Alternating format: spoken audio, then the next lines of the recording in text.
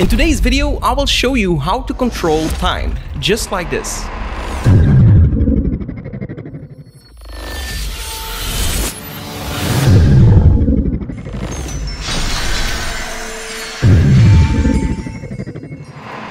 Alright, pretty cool. So without further ado, I provided you with the files you need in order to follow along with this tutorial. You can download them with the link in the description below.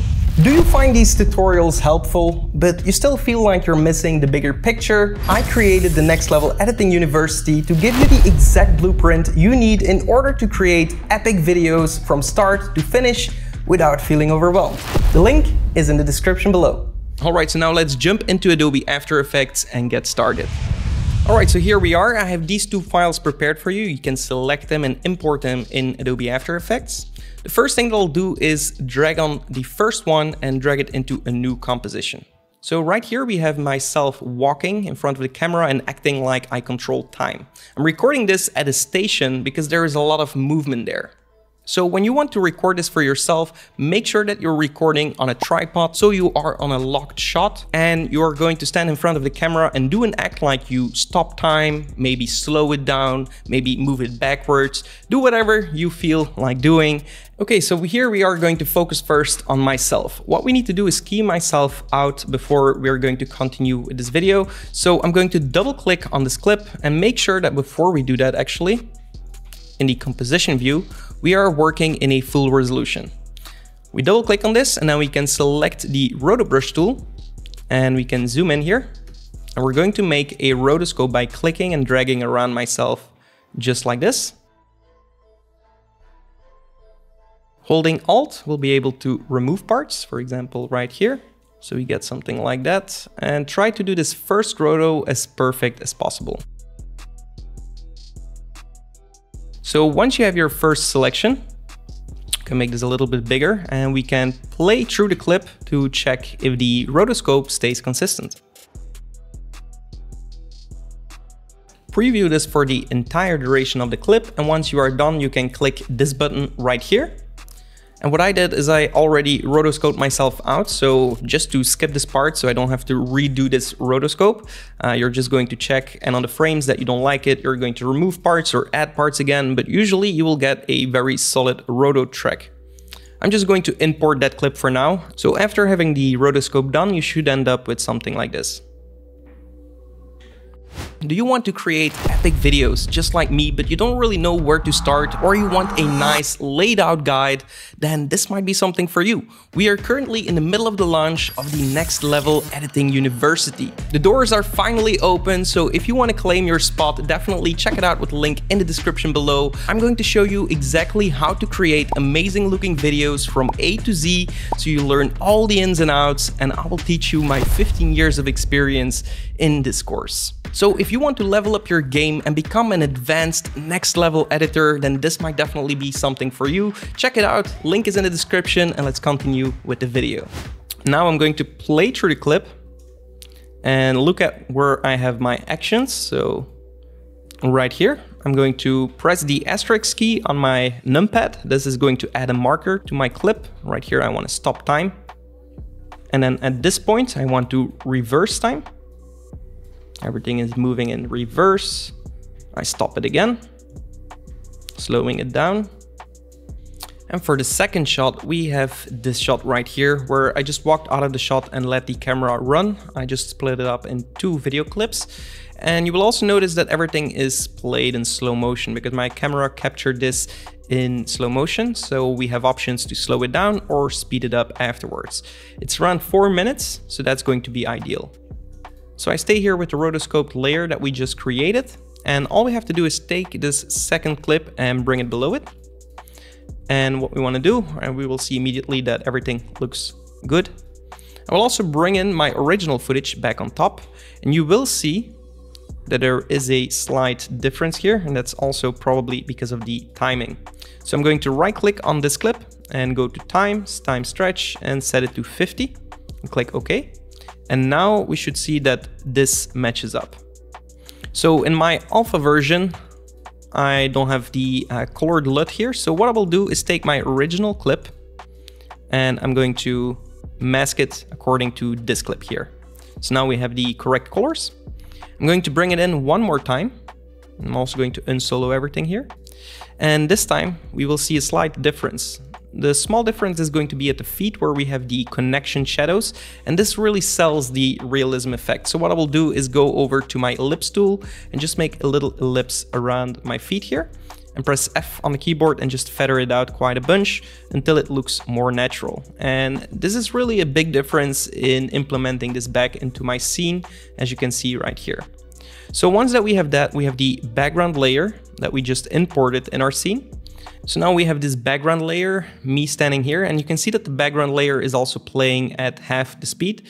So what I will do is right click on my composition settings and go and change the duration to 4 minutes, just so I can see the entire duration of this clip. I'm going to make this very long. And then we want to zoom back into the beginning, just so I can assume everything afterwards. And then I will right click, go to time, enable time remapping.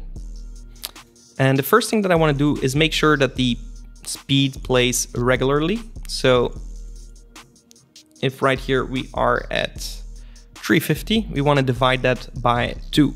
So I'm just going to round it up to 4 seconds. I don't think it will be a big difference.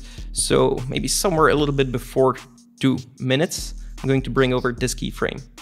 And now we can trim that all the way up until here. Press N on the keyboard, right click here, trim comp to work area. And if we're going to preview this, we will have regular speed in the background. And then right here, we want to stop time. And then we want to reverse it somewhere here. So what I'll do now is select all of my clips and just offset them like 15 seconds and then take this background and bring it back a little bit. So we start right here. We have a lot of movement going on in the scene. And what I want to do on this point here is I want to make sure I have like an interesting point of someone walking by. So let's scrub until we see something that we might like. Maybe right here. So we have a person in the background that's going to be slowed down, and I'm going to create a keyframe by clicking here on the diamond. And then move a few frames forward and click on create a new keyframe. Then I'm going to zoom out a little bit, make sure this keyframe is selected, and go to the last one here and hold shift, select that one as well. And then move this over to the second marker where we're doing our new act. And so right here, I'm reversing time until here. So what I'll do is go back to the beginning and create a keyframe here. And then we're going to copy this keyframe with Ctrl and C and paste it over here. So that way we're taking the information of this time and bringing it over here, which will mean that it's going to reverse the time until here. And so now we can see that, okay, everything is going in reverse up until here. We're going to slow it down again. So I'm going to click and create a keyframe, a few keyframes after that. So we have this ultra slow motion kind of feel. I'm going to zoom out, make sure this keyframe is selected. Go to the last one, hold shift, select this one as well. Go back and move this over to the next point. Till right here. And so right here, I want to speed everything up until here. And I'm also going to make a marker for this one. So I'm going to press the asterisk on my numpad. And so for this, I'm just going over here, let's say, and create a keyframe so we have enough time to speed up. And then select these two keyframes and move these over to this marker point. And so now, if we're going to press N on the keyboard or just bring this end part here to the end of our clip and the beginning part to the beginning of our clip, we can press the 0 key on our numpad to make a preview. And let's preview this. Okay, we slow down time, we reverse it, we stop it, and we speed it up and regular speed. Okay, so now what is the problem? We can see that when we slow it down, it's very stuttery. Even though I recorded this at half the speed, the slowdown is way slower than half the speed. So to fix this, we can toggle the switches until we see these options here. And you see this little icon here. And then go over to your clip and click here and click again. And that's going to enable optical flow. So now if we're going to preview this, it will be a lot smoother. It's going to look in between those frames and generate a smooth version of that. That's pretty cool. Now, what else can we do? We can select all of our keyframes, make sure that they're in the right position, and then right click on them and click on Easy Ease. Then we can click here on the graph editor, and we can make sure that everything like starts out slowly, ramps up in speed, and then we're also going to slow it down towards the end. And that way it's going to look a lot more organic or dynamic, let's say. And for this one, I'm actually going to click and control click on it. So I have a regular keyframe, so it immediately stops. But right here, I want it to ramp up in reverse. As you can see, it's slowly reversing. And then right here, I'm also going to make a control click. So we have a regular linear animation. So only the middle animations I want to smooth out.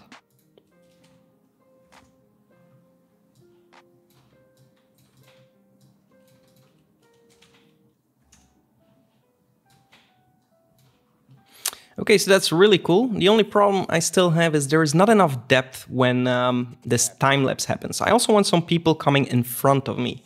And to do that, we're just going to find a person in the background, duplicate this layer, Control D, and then right click, time, and we can freeze this frame. And that's going to replace our time remapping. So we will have to scrub here through the time until we find a person that we like to work with.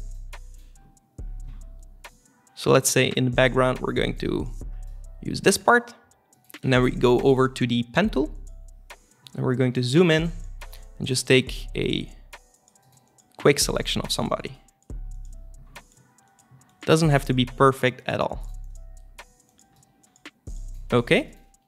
Then bring this all the way on top.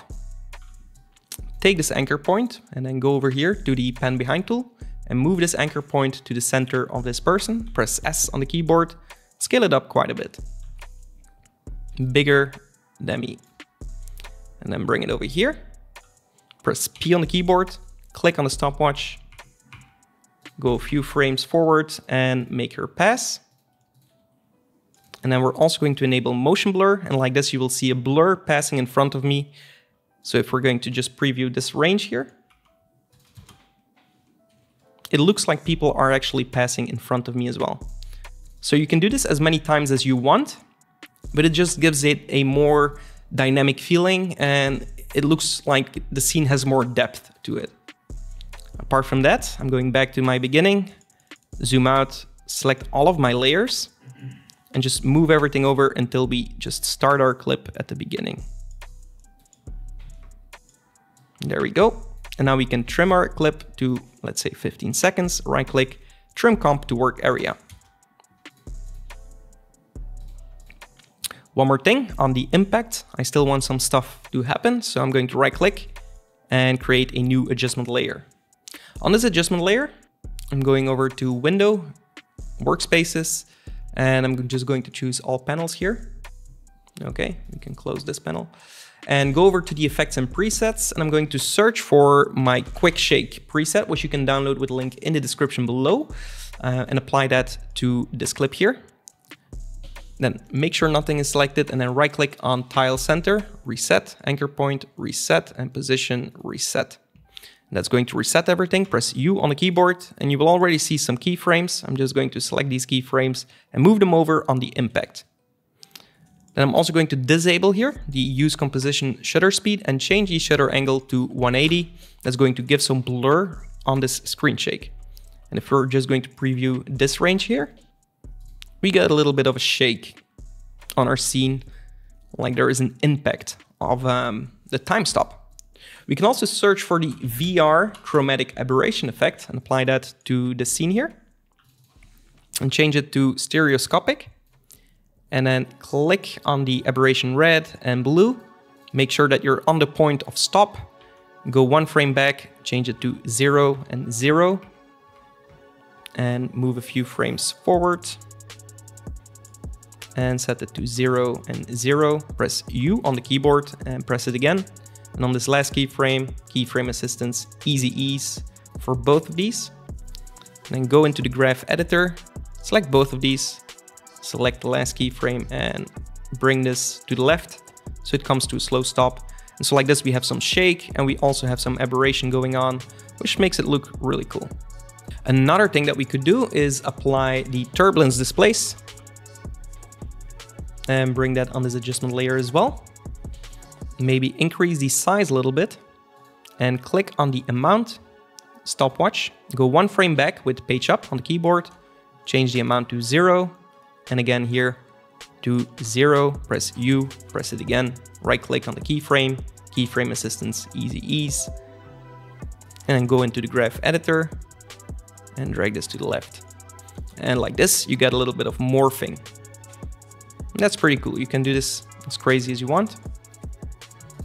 And if you think the chromatic aberration is too intense, just change the value here on the keyframe to -5 and +5.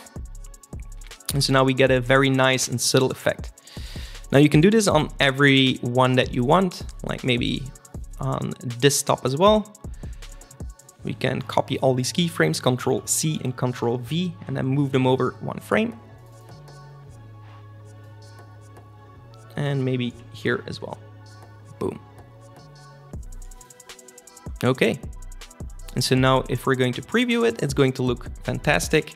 One last thing that we want to do is whenever we are in this time-lapse mode, you can see everyone is still very sharp, and it doesn't really sell the idea of everything going fast. When things go fast on camera, usually see a lot of motion blur going on. So I'm going to click on this last clip here, and I am going to be using a plugin. It's a plugin that is so commonly used by visual effects artists that it's really a must-have, to be honest. But I will show you a way how to do it without a plugin. So you have RSMB, and if I apply this to my scene, you will see that in the moment of speed here, you get this motion blur on the people. With and without, it's a big difference.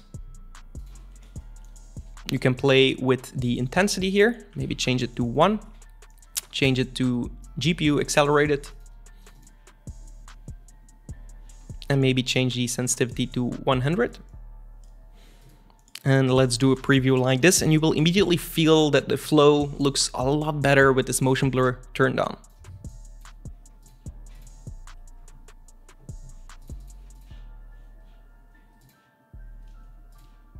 Now, if you don't have RSMB, what you can try is turn off this effect because you don't have it. I'm going to search the CC Force motion blur and apply that to my video clip. Go to a moment of speed.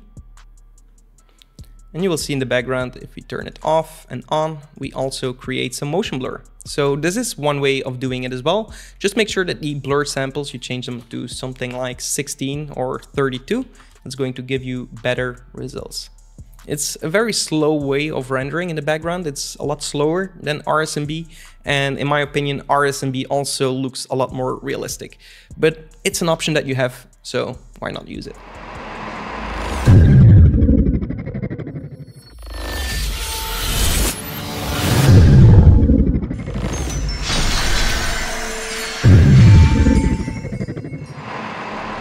Alright, so that's it for this video. I hope you enjoyed it. If you did, give this video a thumbs up. Also be sure to subscribe to the channel and hit the notification bell to stay notified when I upload new videos. Apart from that, I'll catch you in the next one. Until then, create epic videos.